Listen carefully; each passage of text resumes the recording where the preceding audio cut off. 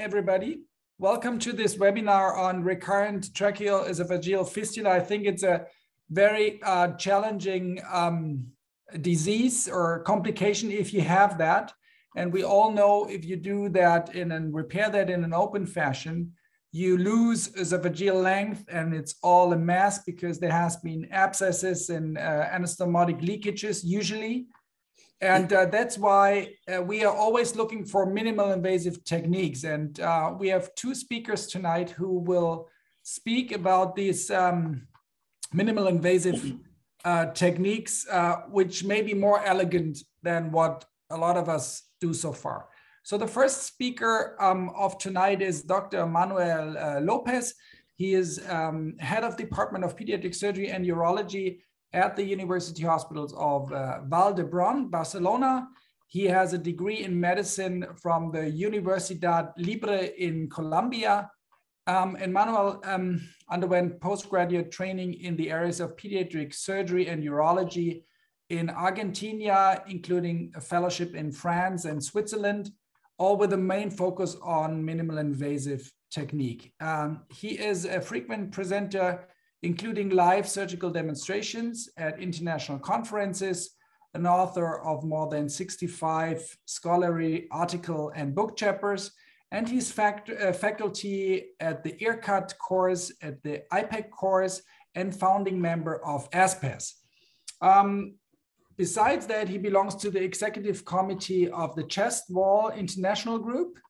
And Manuel Lopez is past president of the French group in pediatric endosurgery from 2009 to 2011. Besides that, he is involved in humanitarian missions in Cambodia. So these would be enough reasons to invite him tonight and listen to his stories. But another one is he had in 2016 a large series on chemocauterization to close recurrent tracheoesophageal fistula, a paper which was published in Surgical Endoscopy. And that's why we are happy to have him tonight. So Manuel, it's a privilege that I met you last year in both Strasbourg and Athens. And we are very honored that you give a talk tonight on your technique, how to handle recurrent tracheoesophageal fistula. The stage is all yours. Thank you, Martin. Thank you for your kind introduction. It's too much. So, good afternoon, dear college. First of all, I would like to thank you, the organizing committee, for your kind invitation from the website for this opportunity to share with my friends Dariusz Patkowski our experience in the management on TEF, and today I will share our experience in endoscopic management of TEF. So everybody knows that one of the most severe complications after primary repair of esophageal atresia is TEF that has been repaired between 3 and 50% in different series. So do you see my screen, Martin? Yes, no? Yes, we can see it perfectly. Okay. So the classic treatment involving the surgical approach performed by thoracotomy or by Thoracoscopic, but however, it's a real challenge, even in the more experienced surgeons, even in, of course, in MIS. But everybody knows that the high rate of the second TEF increased a little bit more, that had been described more than 20% in different series. And also the risk of the morbidity and mortality is higher. So this is one of the patients that had been performing a thoracotomy with failure after TEF. But however, another additional option that can be performed in this group of the patient is the tracheal segmental resection and closure to the esophageal defects by transcervicotomy or by sternotomy, depending where it localized the fistula. Therefore, it seemed reasonable to propose an alternative treatment. And today I can tell you that yes, it's reasonable to propose an endoscopic procedure. So the first report of the successful was described in 1975 by German surgeons who used the plastic adhesive for closing the RTF in pediatric patients. So after that, several alternatives through the esophagus or through the trachea had been described using the fibrin glue, sclerosis, T-cell cauterization, collagen and argon, like in these cases, or laser. So this is one of the cases with esophageal pulmonary fistula that is a very special type of acquired RTF. So in this case, probably endoscopic through the trachea is not possible, but only flexible bronchoscopic had been used just to identify the location. But when you decide to perform the endoscopic, probably the best way is via esophagus.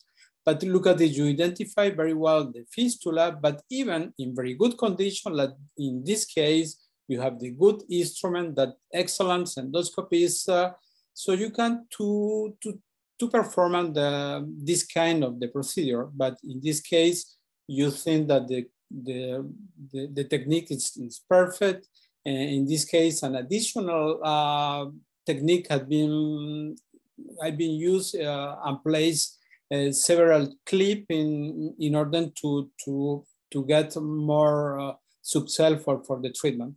But however, there are many reports in the literature who demonstrate the high rate of the failure like it was in this case. So this is a very interesting paper and was our inspiration to introduce the use of the TCA in this group of the patient that was this report in 2008 by Kim from Seoul. So this team described report 3 patients with a history of the esophageal atresia, with RTF, and in this case, they use the use of the TCA by endoscopy through the trachea, and with 100% of the success. So TCA is used in sclerosis or substance. It's a strong acid. The small amount is not toxic, and it doesn't risk injury of the distal airway because the bronchial secretion neutralizes the acid. So the process of the obliteration include the epithelialization, who induce the soft tissue edema and to lead the fibrosis, and finally provoke the auto-obliteration. But this substance has been used for a long time ago in gynecology for sclerosis of the epithelial lesions, in dermatology for the treatment of the acne, and in cosmetology for the peeling, or even in otorhinolaryngology has been used for closing the piriform sinus. So let me to report what had been our experience that started when I was in France in 2006 with the use of the TCA that Martin explained was a report in the surgical endoscopic. In all cases, the RTF was confined by clinical, by esophagogram, by endoscopy. This is one of our patients that look at this. This is the fistula, and the bronchogramma during the esophagogramma procedure was identified. And after that, we performed the endoscopy. This is a different tip and trick that we can to use in case you don't see very well the fistula. You can to use the tracheal tube through the esophagus in order to occlude the esophagus and to introduce the silent installation of air in order just to identify the localization of the fistula. But in the majority of our cases, we don't need this kind of the trick. So you see perfectly the fistula that you can see the gastric tube, but the majority of our patients with RTF has been very, very large fistula compared to the congenital delay RTF. So even in, this is a patient with fistula with colon, in a patient with history with esophageal transposition who underwent colon transposition with fistula with colon. So in this kind of the procedures have been used or the TCA also. So this is the tracheal view and the esophageal view in a patient with a delayed congenital tracheoesophageal fistula. So when the RTF is confirmed, we perform the procedure. So when you perform this kind of the procedure, of course you need to have the skills to perform the endoscopy. When I was in France, we were with our otorhinolaryngologist, but in my hospital, actually in Barcelona, all my team have the skill to perform the endoscopic, and then today is the pediatric surgeon who perform this kind of the procedure. So most of the time we use the rigid bronchoscope, 2.6 millimeters, the forceps, the cotton, and 50% TCA. So this is the technical detail for avoid any complication. So one of the complications is that the cotton can't fall down to the distal airway. And for avoid that, you need to place one of the stitches in order to avoid this kind of the complication and to maintain the cotton under control. So this is the technique.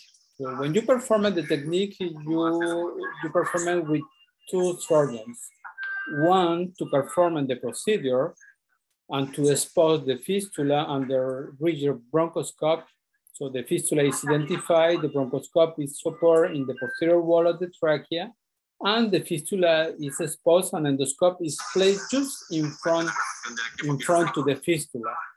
So when you start the experience, I propose that you perform the first procedure without TCA in order just to get the skills to perform the procedure when the skill was get, and then you perform the procedure. You smoke the cotton and you introduce to the same channel the forceps and to perform the procedure that you can see. So you need to be a little bit aggressive and to brush the fistula around 30 seconds. And the procedure is repeated 3 times during the same procedure. So the majority of the patient is leaving the same date.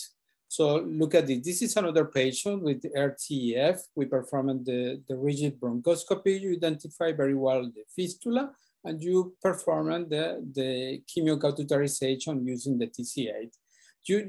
Let me to show how when they finish the procedure that the all airway is clean. So we work really on the fistula. This is when the procedure. This is the aspect of the airway that look at the aspect after chemocauterization of the fistula, but the rest of the airway is clean. So, of course, you can associate an additional procedure because I said when you associate an additional procedure, you have a more rate of the successful. So after finish of the chemocauterization of the TCA, you can use the brush. It's the same brush that you use for cleaning the endoscope. This is another case that look at the esophagogramma. You identify very well the fistula, but look at the aspect of the fistula is very large. You perform the procedure as been explained under the fistula. And look at this, this is the same patient 2 months after the procedure, and even we performed the esophagogramma that they are not the fistula. The patient is asymptomatic, and the control, the bronchoscopic is the fistula is closed. So these are the very nice results. So actually, we performed the same treatment for the tracheal pouch in patient with every note that in a few cases, the tracheal pouch or can be symptomatic with pulmonary infection. We perform, and of course, the esophagogram where they are not connection with the esophagus. Look at the CT scan, the aspect of the pouch. And in this case, we perform also the procedure. So look at this, the aspect of the airway with some degree of the malaise, with mucopurulental secretion. But look at the localization of the pouch at level to the carina. But also in this case, we perform the procedure with the TCA. But on the right side is the same patient. But look at the aspect of the airway is very clean. The patient is asymptomatic and the pouch is closed. So this is we have for several cases with this kind of the symptom. So this is our experience 40 patients that today in Barcelona, of course, the endoscopic treatment is our first line of the treatment for RTEF. At that time, we report 4 patients, 12 RTEF, and 2 delay of congenital tracheoesophageal fistula. And in 100%, we have the successful.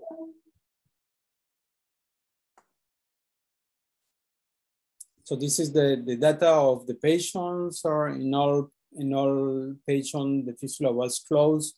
From the beginning, we used 3 applications, but today is patient by patient.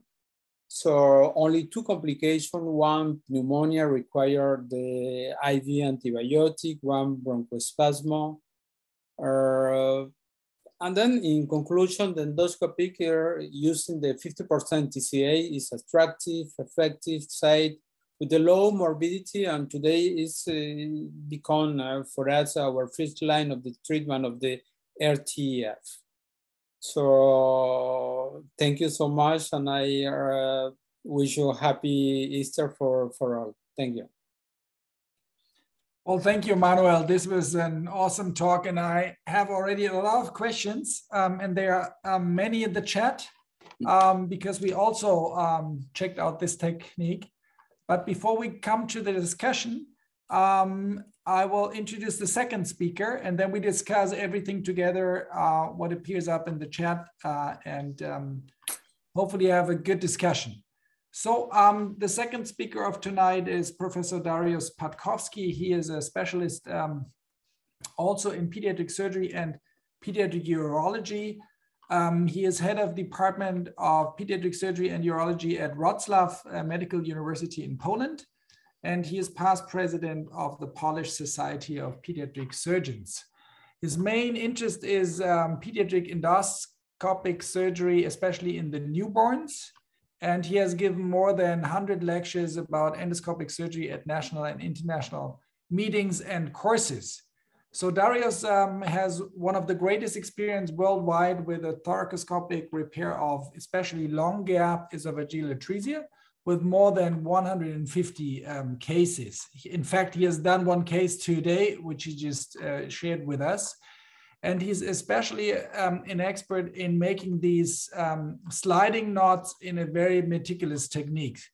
That's why some people call him the Michael Jordan of pediatric endoscopic suturing. That's what we always say. But he's not only a great surgeon, he has become, like Manuel, a great friend over the years. And Dariusz, it's also both a great pleasure and honor for us to have you with us tonight, and to share your experience in how you handled recurrent tracheoesophageal fistula. So please. Martin, thank you very much for the nice introduction. We are friends for many, many years, so we meet very frequently in different occasions. And thank you very much for your invitation. So, of course, talking after Manuel is a little bit difficult because his technique is really fantastic. Manuel also did the same operation at our department 4 or 5 years ago with excellent results. So I will talk about thoracoscopic repair of tracheoesophageal fistula. And as already Manuel told us, it's most often after complicated esophageal atresia repair. The frequent fistula is different. If you look at the literature, it's between 2 or even up to 16%. And even after open or endoscopic repair, the risk for recanalization is more than 20%. So it's always a challenge. And if you look for the potential problems, if you think about potential problems, so as usually fistula is after anastomotic leakage, so redo surgery is really a challenge because usually there is a lot of adhesions, there is a very long drainage of the pleura. So the access is really very difficult because you have to go through the adhesions. And also the problem is that it's in not only our experience, that the fistula is more to the left side of the trachea, the same as the esophagus is more to the left of the trachea. So it's really a challenge to get to this fistula. So we have developed at our department a completely different technique, left thoracoscopic approach that has potential advantages. First, the most probably important is a virgin operative field. Nobody was there before. So there is no postoperative adhesions in the left chest. We have more direct visualization of the pathological structure. And it may be as a second line of treatment when we failed with endoscopic closure, especially when the fistula is very long or very wide, and when hemocauterization is not working. Probably in manual hands, it works almost always. So just I show you our case, and then we will discuss later how to manage such patients. So this is just a case presentation, a female newborn that was operated because of esophageal atresia with distal TEF. She was operated by thoracoscopic approach. However, there was a very long time postoperative leakage, almost 1 month. Very long time hospitalization, recurrent esophageal stenosis, long-term TPN, and also recurrent pneumonia. So when you look at the chest, at the CT scan of the chest, you can see on the right chest a lot of inflammation, probably fibrosis in the lung. And you can see that to the left side of the esophagus, there is something like a canal that is a remnant of tracheoesophageal fistula, and also this is a recurrent fistula.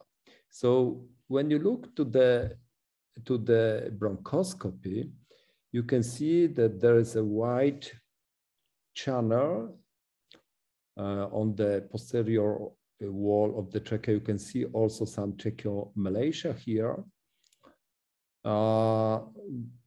You can put a drain even into it. It's a very long. However, we couldn't pass through it into the esophagus. When we checked it from, usually when you look from the esophagus for recurrent fistula, it's not very easy to find the canal.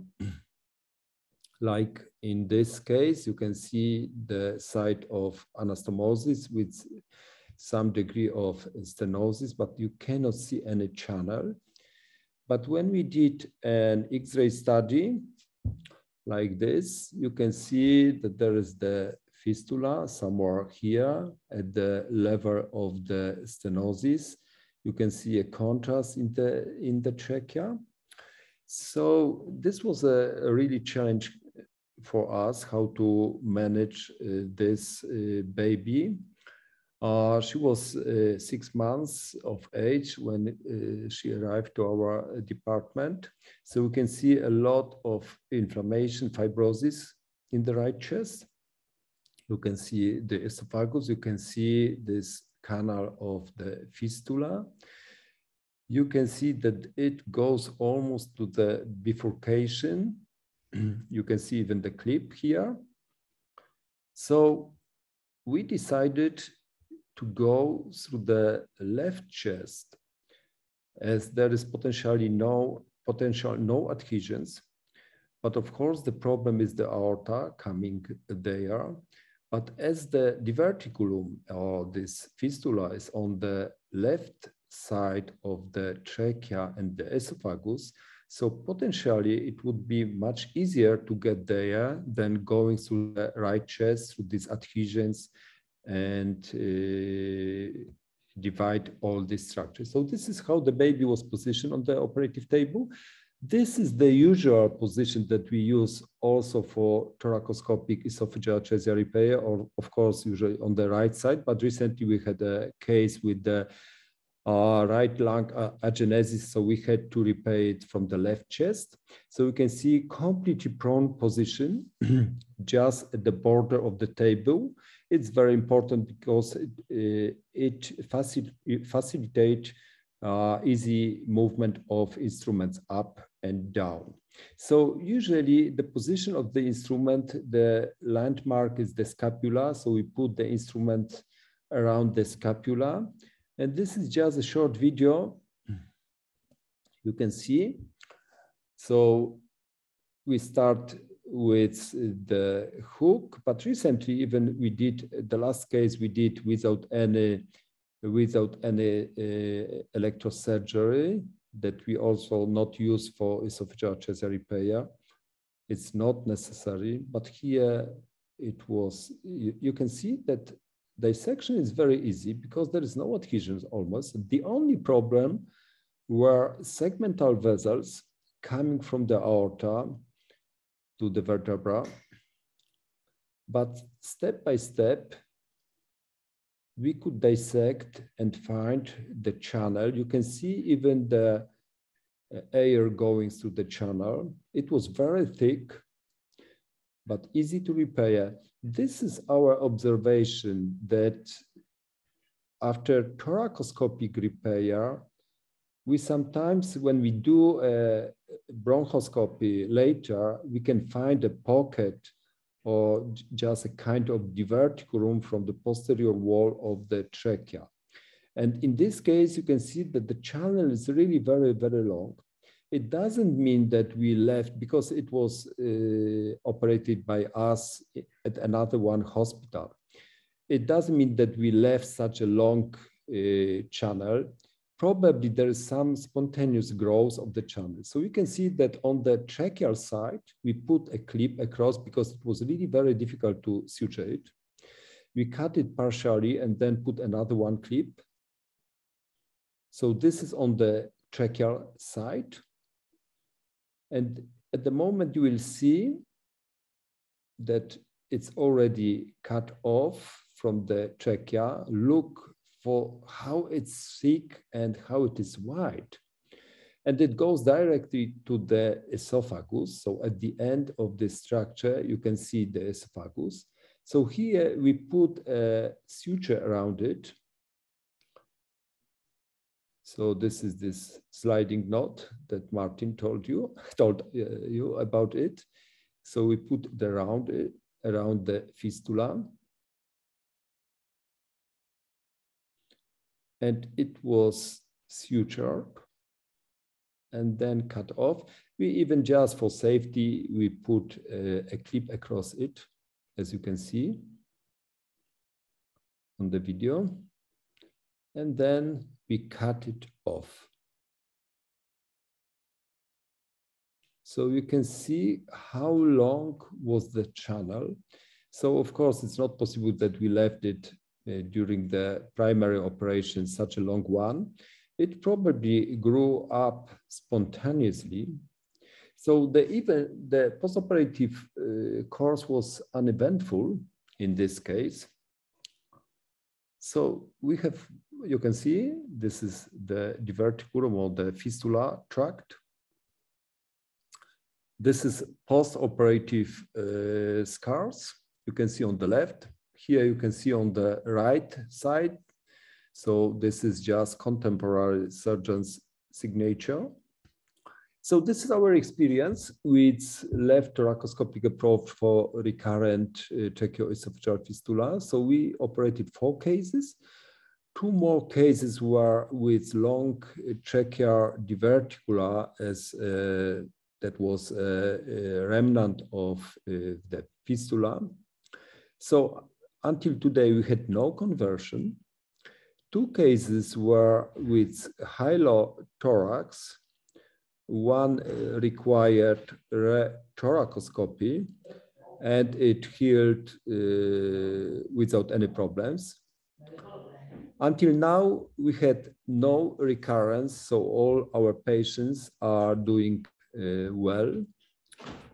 So thank you very much for your attention, and just to our Ukrainian friends, I have a lot of friends in Ukraine. You are really strong and brave. You are together with you.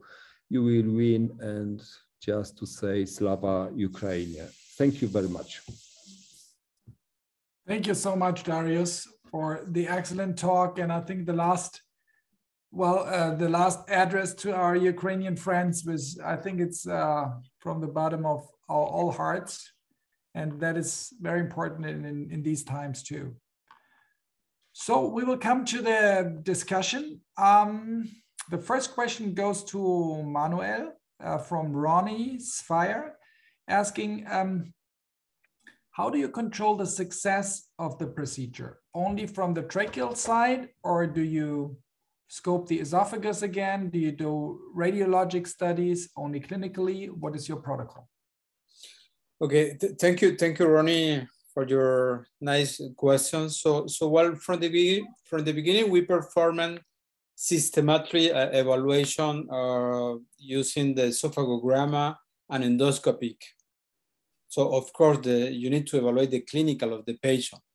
So today we are also when I arrived in Barcelona, we performed the same protocol. But this today, after experience, we perform the evaluation depending of the in symptomatic patients. That's it. Okay, thank you. The second question comes from Angelo Lacher. I don't know whether I pronounced that correctly. How many times do you try to close the fistula if the first time was not successful? Okay, so once again, from the beginning, we performed systematically 3 applications in each patient. So every monthly until completed closure was achieved. But sometimes our feeling today is sometimes when you perform only one application, the patient was asymptomatic, and when we performing the evaluation under endoscopic or esophagogramma, the fistula was closed. So it's for that today I don't perform systematically the 3 times, but is case by case. Okay, and excuse me, just for one comment more. I have a very good friends who use this kind of the procedure, but he has one patient that he performed 7 applications. But I mean, 7 applications and no rethoracotomy is better than rethoracotomy with, again, esophageal stenosis and 7 dilatations, right? So yeah. I think it's still you can still consider it a success if you succeed after 7 times. But may I ask you this question, Manuel? Maybe if you're not successful, they still cough a lot. So do you get like pneumonias when you send them home and then they come back in a very bad condition and then you need to wait until the next session? Have you experienced that also? So well, we have in the majority of our cases, the patient had, of course, before the treatment, the history of the recurrent pneumonia with cough. So sometimes after the first application, the patient reduce is less symptomatic. So you need to treat you need to give a prophylactic antibiotic until the second procedure. Okay, so prophylactic antibiotics, that's an important point, right?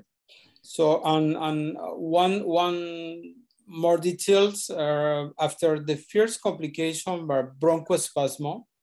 So for all patients, we propose the corticosteroids during 42 days. Okay, so antibiotics until the next procedure and steroids for 2 days. That's a good point.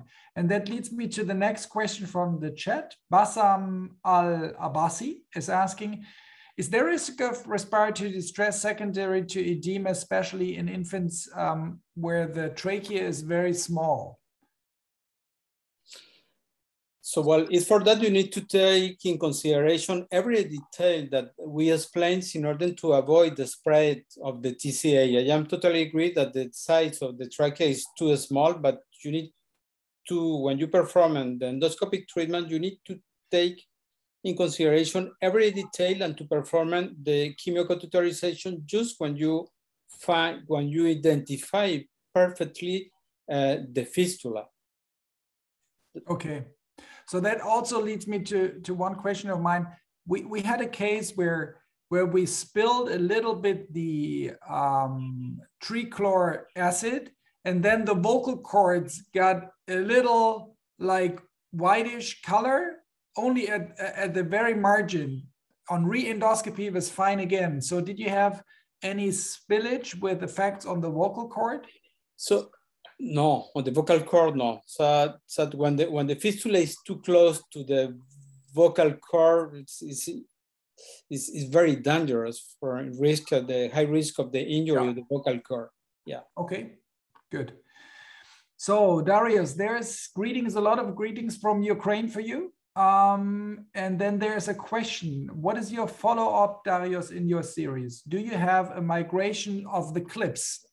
I saw you use 2 metal clips. Okay. It was a time that we used clips for fistula closure when we repair esophageal atresia. Right now, we make a suture around the fistula. We don't use clips as it really migrate. If you do an X-ray later during follow-up, you can find that there is no clip on the X-ray. And even we have one case that mother came with the boy to our department when he was 3 or 4 years old. And she brought a clip in her hands because the boy suddenly started to cough and he ex-coughed the clip. I cannot imagine how it migrated into the trachea, but it really happened. So the clips migrate. It's a reality. So we stopped to use clips. Right now, we just make suture. Also for recurrent TEF repair. Of course, if you have a difficulty to make a suture because the space is very small, so you have to put clips because it's the easiest way to do it. Good. Yeah, I can only echo that. We also had clip migration of the Hemolock clip even, and I shared that case with you also, which was then in the right main bronchus on follow-up. And there's a question for you, Dariusz, on the chylothorax. How do you treat that? Is that thoracoscopic treatment also, or what do you do? Yeah, we have a few cases with chylothorax, not only because of recurrent TEF, but also after esophageal atresia repair, and even spontaneous chylothorax. And in such a case, we try to find the place, but it's not easy. It's not easy to see where the hylus is coming from. But in a case of recurrent TEF repair, we just look at the place that we were with our instruments. And if we can see anything that is similar to the high-loss duct, then we put a clip here or just coagulate it. There is nothing more to do about it. Or just we use a spray coagulation for the surface of the pleura. This is what you can do. Okay. And there's a question for you both. I don't know who wants to answer. Any opinion regarding posterior tracheopaxy for recurrent TF? I have no experience with posterior tracheopaxy. So Manuel? I don't do it. I am always prepared to do it. It's an excellent idea. I like it very much. But until today, I didn't have to do it. Because if you do, of course, it's much, I talked to David van der Zee, who has great experience to do this posterior tracheopaxy. And he is right that it's much easier to do it when you do primary operation. But until now, I didn't have to do it. Okay. Manuel, any other thoughts on that? Otherwise, we go to the next question. For which question? Posterior tracheopaxy.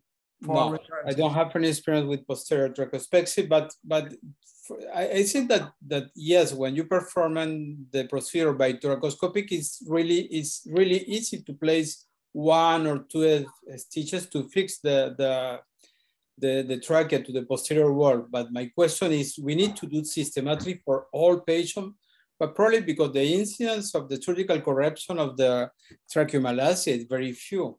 I don't think so that we need to do the systematic posterior tracheoplexy at the moment of the first correction. But I don't know, maybe we need to looking for how we can evaluate at the moment of the procedure the degree of the malacia. I don't know. Okay, good. Maybe we need to explore that. There's a question on transtracheal TEF closure as a last opportunity. Any experience with that? Transtracheal? How you can do it? Yeah, we have one adult patient with history of the multiplex surgical procedure for RTF. This patient would like to come here to use the TCA. So we performed 1 section with TCA. The clinical patient improved, but however, the fistula is still open under CT control. But it was at the moment of the COVID restriction. And then this patient was in London. And then the patient visited one of thoracic surgeon who decided to perform the tracheal resection and to close the fistula. This is my only comment for that. So I would like to do another comment, but it was my recently experience with in the case that I showed in one of my slides, the patient with pulmonary esophageal at RTF. So you know that with the last platform using the ICG or IRIS, so I use for my light cases the IRIS, the infrared illumination system. We place the guide. You can place the guide from the esophagus to the trachea, or from the trachea to the esophagus, and you can identify because this patient have multiple thoracotomies, and using this system, we can, by thoracoscopy, we can identify after dissection, after liberate the different adhesion, it was easy to identify to fistula and to dissect. It's like a GPS. You see very well the fistula with the use of the infrared illumination system, and you close the fistula. So this is the good technical details. But of course, when you see Dariusz Patkowski to perform this kind of the procedure, look like easy, but I promise it's not easy. As you see. Like I could picture that. Yeah, it looks very easy. Also, Dariusz, a question. You went far to the right side going from the left. Have you ever experienced a pneumothorax on the left, which then with a capnothorax will create some trouble, collapsing both lungs? Today I did esophageal atresia repair with distal TEF, and suddenly I opened the left pleura. So it was bilateral pneumothorax, but it was uneventful.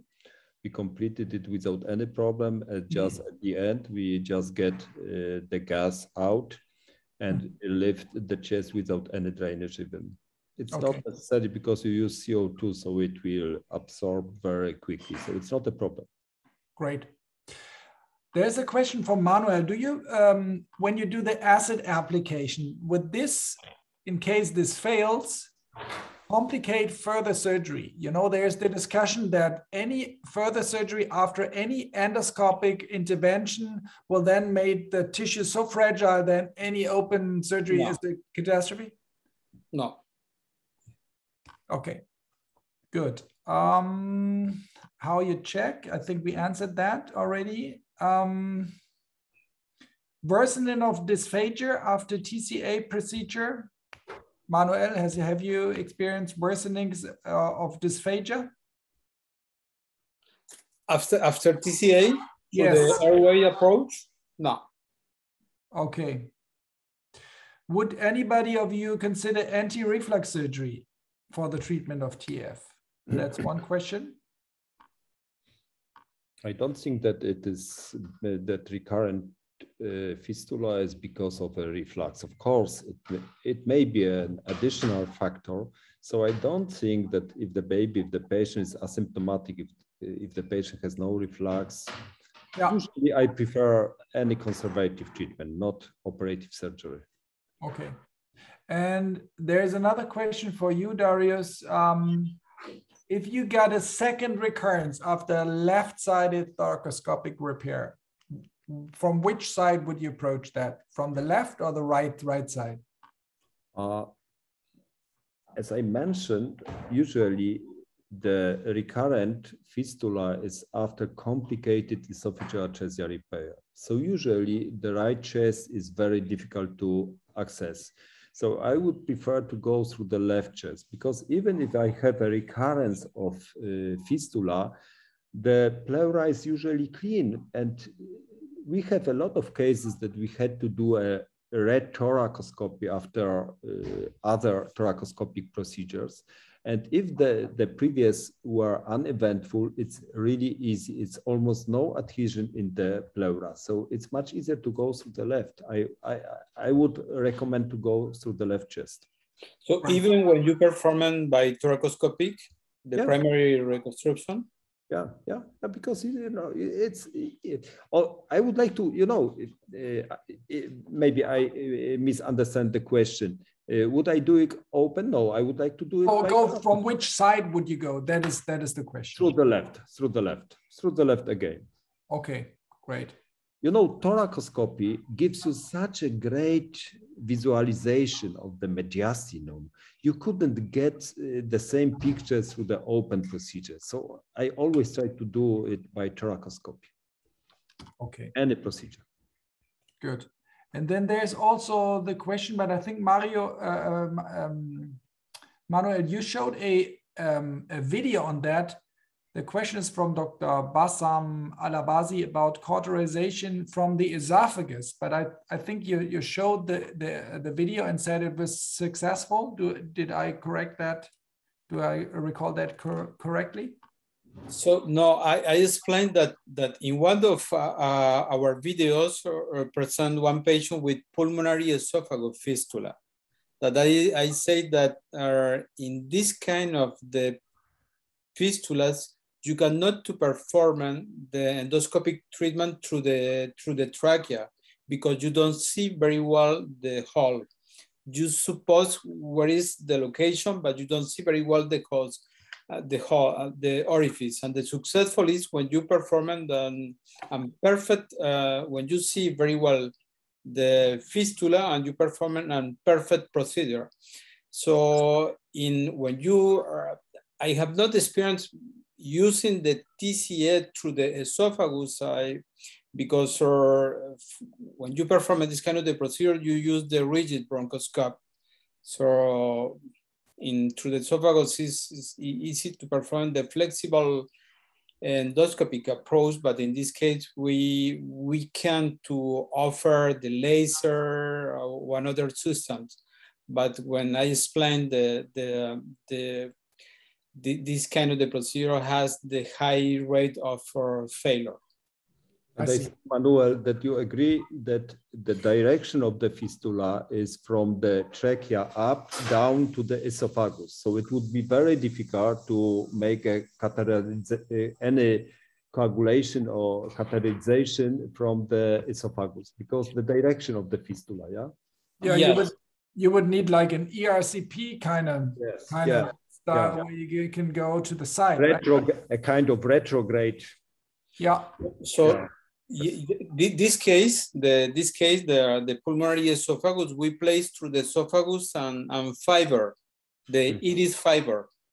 So it's in this case that we use the iris, the infrared illumination system during thoracoscopic in order to identify either the fistula and to close. Because the majority of these patients have been multiple surgeries, and I of course I am totally agree with Dariusz that they probably in their hands on the via left side it will be easier in patients with history of the multiple surgeries, of course. Okay, very nice equipment you have in Barcelona. All types of fibers, crazy stuff. I want to work right there. That seems to be like heaven, yeah. So maybe I can to share just one slide. Is possible? Sure. We have 3 more minutes. Okay, just to share this or just one slide. Do you see on the screen? Yes. So look at this on the right side. This is the iris. This is the esophageal view that we play the fiber. And look at it. We perform the thoracoscopy. And at the same time, we perform the endoscopic to identify the fistula. And look at this on the inferior part on the left side. You see the infrared. And you go straight after, of course, the dissection of you can to identify easier and to close with using the stapler, like in this case.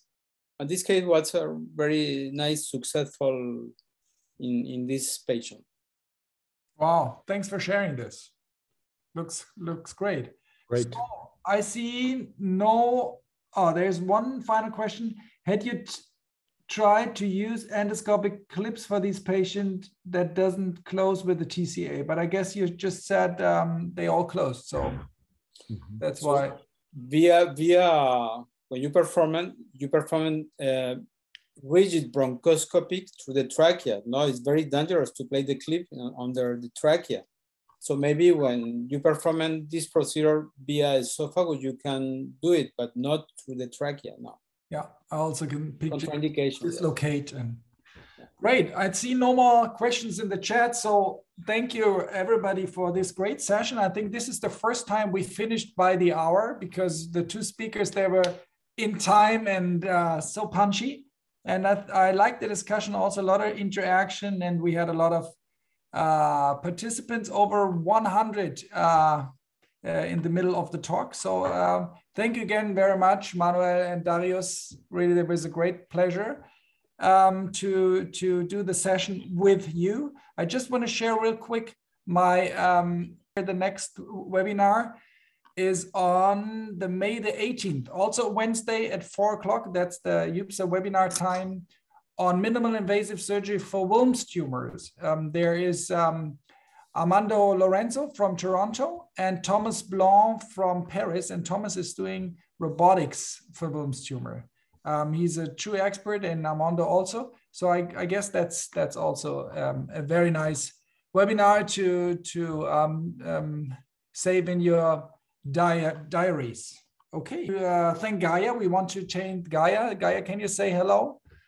The social media queen, hello. EUPSA, who is also always organizing these webinars together with Augusto, Zani from Toronto and me.